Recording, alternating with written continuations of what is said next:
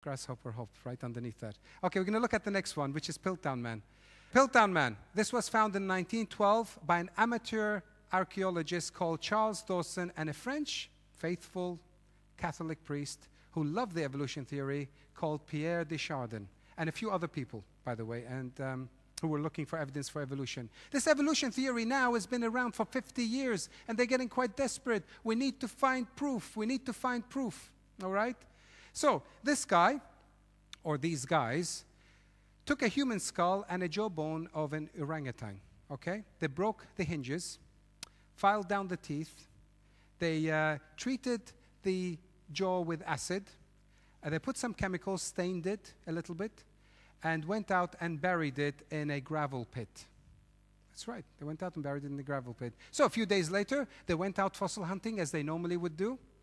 And guess what they found? They found proof for evolution.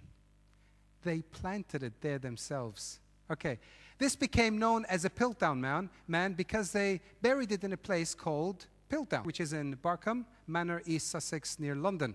That's the map if you ever want to go down there. And by the way, if you ever did go down there, there is a place where you can have apparently coffee and meals and stuff. Apparently it's a good place, but unlike what the name suggests, it's not free. But you can't miss it. That picture will help you find it. Okay, guess what? Soon after the fossil was found, this thing that they made up, this is what they did. They hit the headlines. Darwin's theory is proved true. That's what happened. Okay? And they kept this hoax going for 40 years. Here, listen. If you were going to school during those years and you were told that their evolution is true and there is the proof for it for 40 years, you would have been brainwashed during those times that evolution is true, right? Who would unbrainwash you after that when the hoax came out? No one. You would be remained with the idea that evolution is true, even though they came up with the idea. Because they go around saying it's proof, it's a fact, and they only base it on one fossil they made up. But they add all the other ingredients to it, making you think that they've got many proofs. But this is what they had during this time. It was placed in the British Museum, and the same guys submitted more fossils for them to put in the British Museum. So they kept it going. Oh yeah, they were very good at this, okay? They were very, very good. Now, you see, the way it works is like this. Somebody finds a fossil in the ground. What they don't do is send them out for people to look at. What they do, they create a replica for it. They keep the original, send the replica for everybody to examine it. So what happened? The Piltdown Man was sent everywhere with their replicas. No one saw the original. And they did research papers on this, about 500. Hey, listen, 500 research papers cannot possibly be wrong, can it?